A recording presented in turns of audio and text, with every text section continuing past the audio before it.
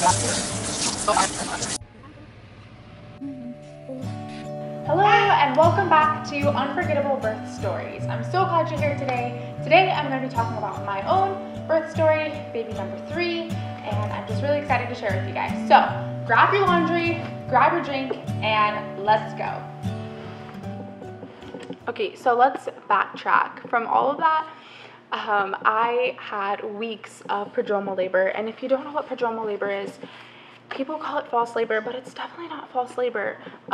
Your body is still trying to kickstart labor, and it feels exactly like labor. Like, this wasn't new to me.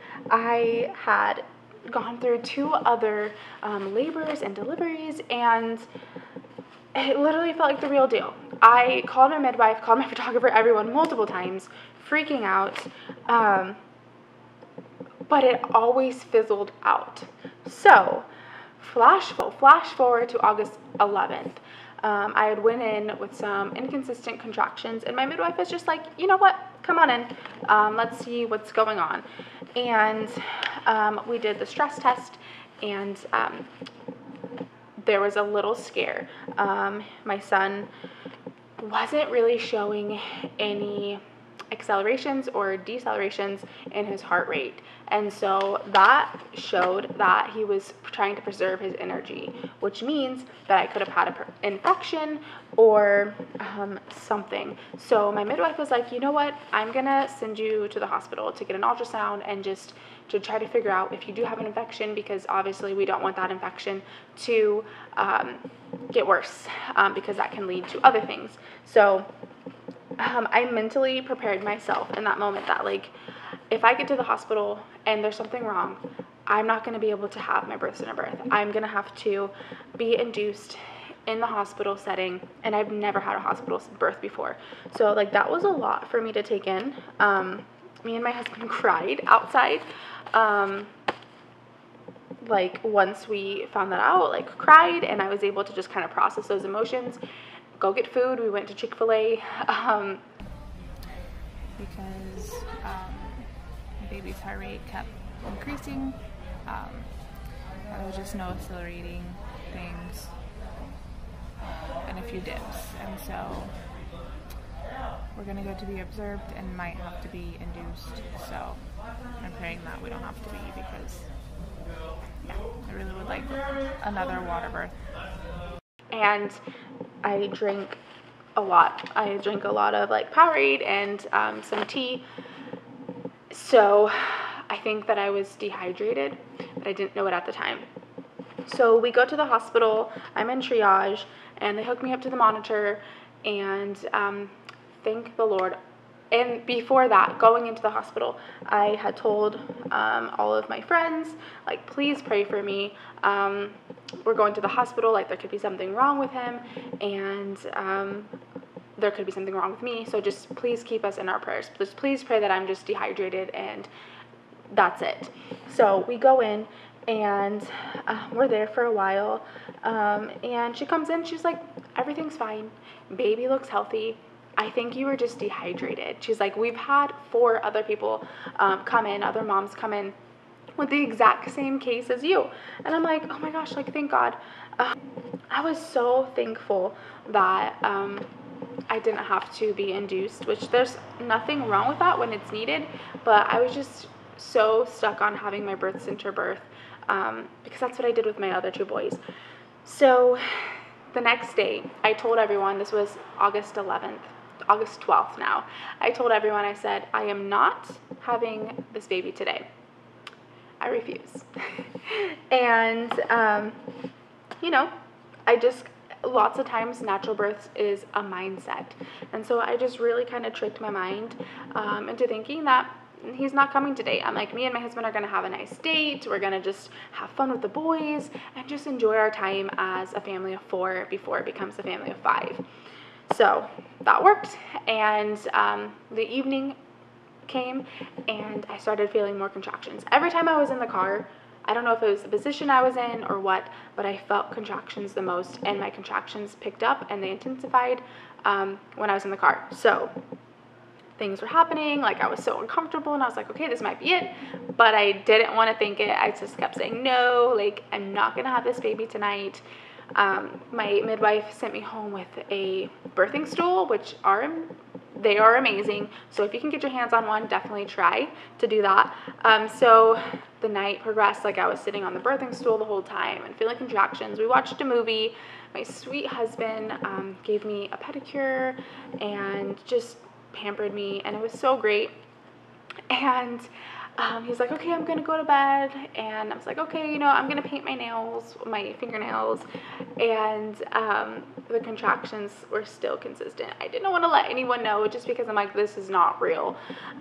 So they picked up. So it was like midnight, and I texted my midwife, and I was like, I am starting to feel contractions. They're getting a little consistent and a little more intense. So I just wanted to let you know I'm going to try to lay down and go to sleep. So I lay down. Not even 2 hours later, I'm woken up by the intensity of these contractions. So I'm like, all right, yay, this is game time. Like, I haven't felt contractions like this before. They haven't been this intense. So this is actual true labor. My body's doing it. Praise the Lord. So I call my babysitter, I call my photographer, I call my midwife, and nobody answered. I was like, oh my gosh, I'm going to deliver this baby on my own. No one's going to be there to document it. No one's going to be there to watch the other two boys. And I kind of panicked a little bit, but I'm like, this is what I get for telling everyone that I wasn't going to have him tonight. Because now everyone kind of just, took a step back and was like, she's not going to have a baby tonight. Finally, everyone answered, and we get there, and my midwife checks me, and I'm not that far dilated, which is fine because my cervix isn't a crystal ball. Like, being dilated or not dilated or however far dilated you are, it doesn't really mean that much until you're getting towards the pushing stage. So, and I know my body, it takes forever to get to 4 centimeters, but once it's at 4 centimeters, the rest is history. It goes super quick. So I'm like, okay. She's like, just lay down and try to rest, because, you might have a while until it's go time. So I did that. And as the sun was rising, everything fizzled out. I was barely having a contraction every 10 to 20 minutes. I'm like, what the heck is going on? Like, I literally thought that I was going to have baby E by morning time, and here I am, like, my contractions have stopped. Like, what is this nonsense? So my doula / photographer could clearly see that I was just so discouraged, and she was like, you know what, let's go get breakfast, let's go walk around, let's do some curb walking, and just relax. I'm like, okay, whatever, just so discouraged. And we went to go do that, and the day just kept going. Like, we ate the breakfast, and my midwife was like, you know what, you guys can stay here. She didn't have any other client that was due for the birth center. Most of her clients were home birth clients, but we were in an RV. We tiny lived for a little bit, and we didn't really have the space to do a home birth, so I wanted it to be at the birth center. So she's like, just stay here, relax. Like, if things pick up, great. We can do some herbs. We can do some walking. We can do nipple stimulation. We can do all the things to help get this baby to come. We can do some balancing and belly shifting and just try to get him in the right position, because clearly he was in a wonky. So lunch came around, and my contractions were still nothing really in active labor. They were still super early labor, and I was just so frustrated. And so we walked. We went to a few parks to walk. We went to Lowe's to walk because it was hot in the middle of August. Thankfully, we were not in a place that gets super hot. We were in Washington State. And we did some balancing. I was on the ball and tried to rest, and literally everything you could think of to help this baby find the right position, to help these contractions intensify and have him come out. So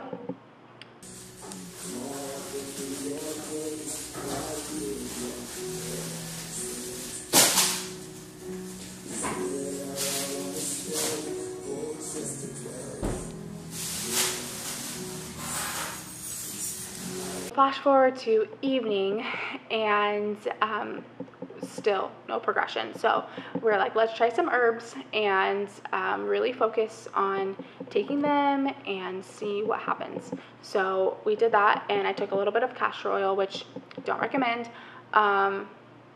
mainly because it just kind of tore up my stomach.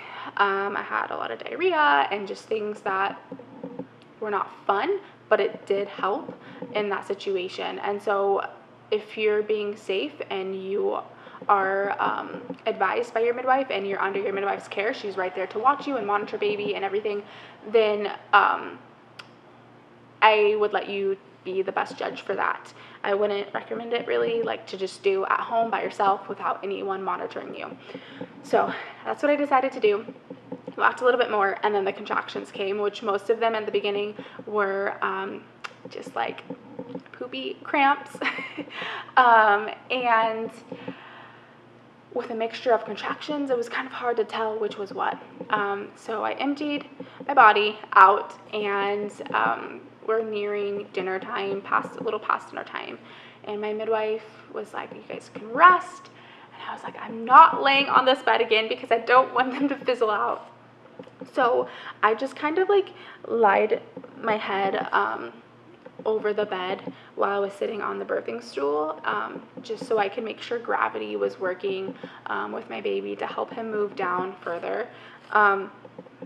And my husband passed out on the bed, which he deserved. He was so helpful. He was there every step of the way ever since the evening prior. So he was just exhausted as well. But my contractions picked up so intensely, and they were back to back to back. And like my midwife and my doula photographer were on the other side of the room. They were trying to rest. And so I was just here by myself, which I enjoyed for a while. My midwife had ordered some pho because I hadn't eaten really a big meal for a while. So she ordered that for all of us, and we were waiting for it to come. So I went to the bathroom, and my bloody show happened, and just all of that. So I'm like, yes, like things are happening, and they were intensifying. Like I was having back-to-back contractions, like every 2 to 3 minutes, or even 1 to 2 minutes. And I had tried to wake my husband up, and he was not waking up, which I don't think anyone really expected me to switch that quickly, because my midwife had checked me right before we started resting, and I was only 4 centimeters. But I knew that, yes, like I'm at the 4 centimeters mark. It is a sprint now after that moment, because that's just how my body works. It's usually a few hours after that and baby's born. So, and everyone's always so shocked, but I'm like, I know my body, like this is what happens. This is what has happened the past 2 times, and it's now 3 times. So it's just what my body likes to do. And so I'm in the bathroom, I'm like calling for him, getting angry. And this is also how I knew that I was in true active labor, because I was just mad. I was so mad. I'm like, wake up. I need you now. I don't care if it's only been like 10, 20 minutes and like whatever. And that's kind of when everyone was like, okay, like things are happening. So we walked outside, and it was so beautiful. It was like dark outside and cool. There was a cool breeze and like no one around. And so we were just able to walk around, and like I could lean on my husband and sway and like have the counter pressure. And it just was so amazing. And we get inside, and I'm like, I want to get in the birth pool. Like, I want to get in now. And like, mind you, it had been a day basically since that pool had been warmed. And so they're trying to like add fresh water in and like warm it up, and I'm like, I want to get in now. And so like I got in, and I'm like, nope, get me out. It's lukewarm. I can't stand it. I don't like it. Get me out of here. And so they got me out, and I was like, okay, I need water. Like, I need any type of water. So I got in the shower, and that was amazing. But that's also when I hit transition. And Ooh, I thought I was gonna have the baby in the shower, and we all did. So I'm in the shower, and the water felt so good, like on my pelvis area, like right, like kind of at like the bikini line. Oh my gosh.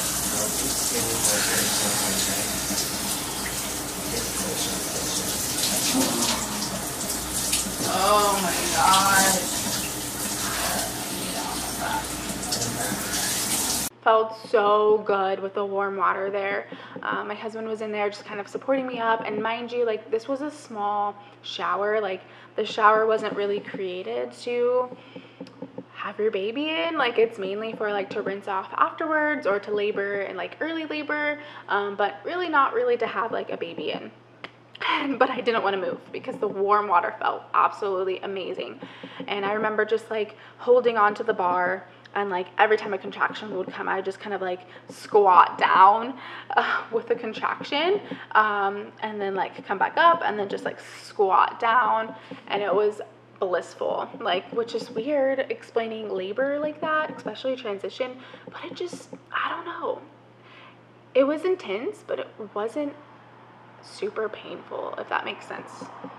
I don't know. I might be weird. But my midwife comes in. I had probably been in there, I don't know, probably an hour. Birth mind is just like, I don't really know what time it is. Your brain's just all over the place. So she's like, okay, like, I've delivered babies in the shower before. I'm totally comfortable with it. But my only concern is we're going to run out of hot water. And I'm like, get me out. Like, is the tub ready? Is it warm? Because I do not want to run out of hot water. Like, that's my worst fear. Like, I'm right in the middle of pushing, and now the water's cold or lukewarm. That would be absolutely horrible. So that's what shifted. I'm like, okay, yep, I need to get in the birth pool. And so I got in, and I couldn't find like the position I like, so I'm just like moving around trying to like find the position during each contraction, and like every time I moved, another contraction would come. I'm gonna insert a clip right now.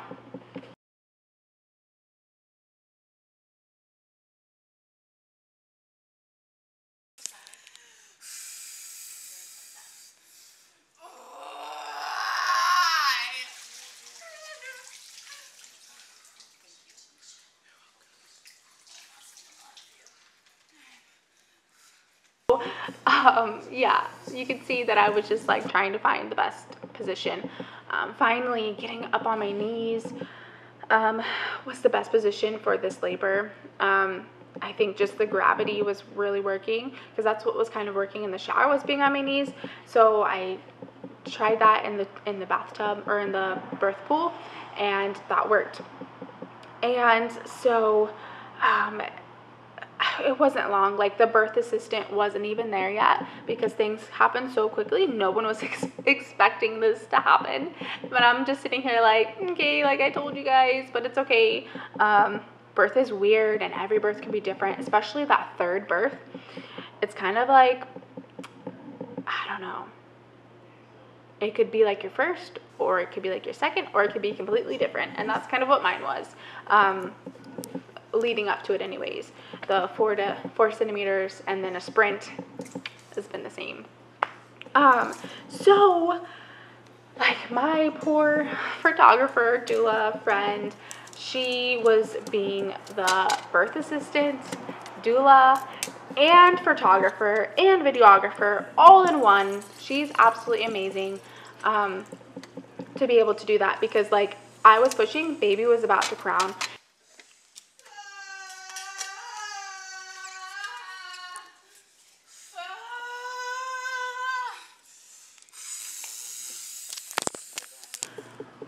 I found the position that I like, and I reached down, and I'm like feeling his head because he's crowning, and it's kind of squishy, and I'm like, hold on a minute, like, what is this? Like, I don't really feel his hair, and he's still in his sac. He's still in his amniotic sac. And so he was born in call, which basically means when they are in their amniotic sac, your water doesn't break. His actually broke while he was coming out, so he wasn't still in his little squishy little sac. But I was like, how cool is that? How amazing is that? It's such a rare thing. But I was just there, and I was able, a few more pushes later, and I was able to just like grab him and bring him up to my chest, and like I'm getting emotional a little bit because it's just so amazing, like, and so redemptive, to just be able to do that. And like I remember sitting there holding him and just saying like, thank you God, like thank you Jesus, like